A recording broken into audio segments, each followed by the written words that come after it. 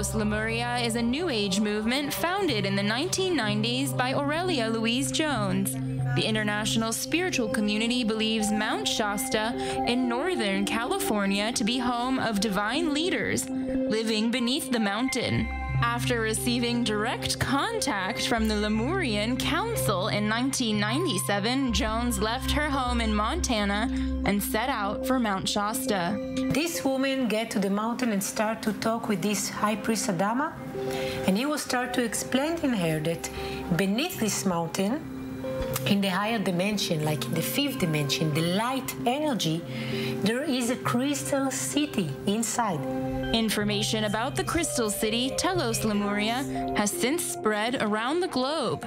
9 years ago, Ayelet Segal helped launch Telos Lumeria in Israel after visiting Mount Shasta and experiencing a life-changing vision. There was a dragon come to take me on his back, and I go all around the mountain. I felt I release fears and stuff, and I go and he take me all the way to Telos. I felt this very powerful energy, like it was all glory light. All my body was like, phew.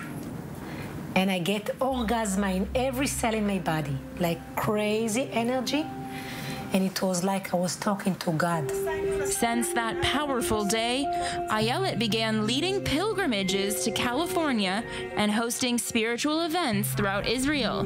We sat down with her for a demonstration. And you can just feel it with your hands and take it to see what is the card that is coming out. I picked a message from Saint Germain, one of the spiritual leaders in Telos. Be first focused in your heart. And be aware that there is a big plan that's been waiting for you. After reading the message, Ayelet asked that we pause for a moment of meditation. We have our crystal because in Telos, the city light of Telos is a lot of crystal. So when you hold this kind of crystal, you get a lot of inside knowledge. It's not from here, it's from the heart.